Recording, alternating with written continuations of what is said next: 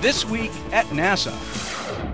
We have ignition and we have liftoff of NASA's Calypso CloudSat spacecraft. 2 NASA satellites were successfully launched from Vandenberg Air Force Base, California. Their mission to reveal the inner secrets of clouds and aerosols, tiny particles suspended in the air. CloudSat and Calypso, cloud, aerosol, LiDAR, and infrared pathfinder satellite observations will give us new, three-dimensional perspectives on Earth's clouds and aerosols, and will answer questions about how they form, evolve, and affect our weather, climate, water supply, and air quality. Astronaut Eileen Collins, the first woman to command a space shuttle and the leader of the shuttle's return-to-flight mission last year, is leaving NASA. Collins became the first woman selected as a pilot astronaut and flew on 4 shuttle missions. Collins served as the pilot on 2 missions to the Russian Mir space station. She also commanded 2 missions, one that launched the Chandra X-ray Observatory and last year's flight of STS-114, the first space shuttle flight since the Columbia accident. Discovery, roll program. Roger, roll, Discovery. To celebrate the Hubble Space Telescope's 16 years of success, the 2 space agencies involved in the project, NASA and the European Space Agency, released this image of the magnificent starburst galaxy Messier 82. This mosaic image is the sharpest wide-angle view ever obtained of M82. The galaxy is remarkable for its fiery-looking plumes of glowing hydrogen blasting out of the central nucleus. Dryden Flight Research Center opened its new Aerospace Exploration Gallery in Palmdale, California.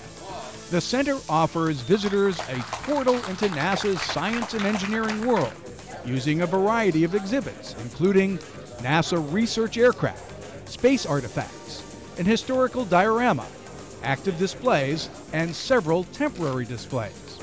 On display is a replica of the Mars rover provided by the Jet Propulsion Laboratory. The new gallery is open to the public each Tuesday through Thursday. Former NASA Dryden Flight Research Center pilot and engineer Bruce Peterson died May 1st in Laguna Niguel, California, following a long illness.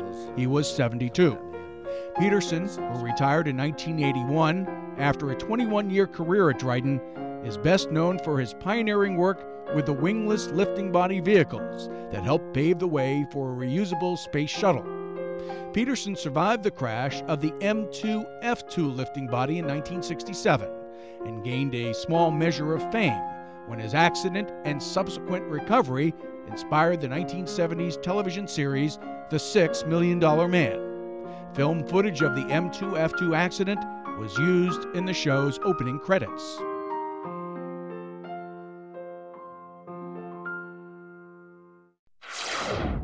Eileen Marie Galloway, a pioneer in outer space law and legislation, celebrated her 100th birthday May 4, 2006.